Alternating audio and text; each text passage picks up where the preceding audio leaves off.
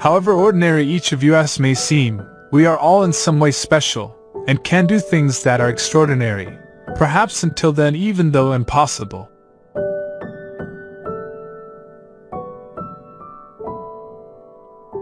On May 6, 1954, Roger Bannister became the first person in history to run a mile in less than 4 minutes.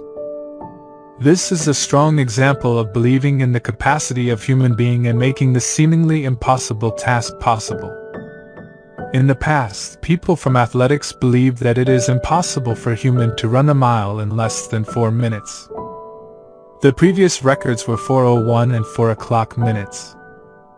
The experts and athletes believed that it is impossible to break this record. But Roger Bannister believed that this record can be broken. At that time, he was a medical student. He studied various scientific techniques which could help him break this record. One day in the historic race, Bannister collected all his strength and ran against heavy wind and torrential rain.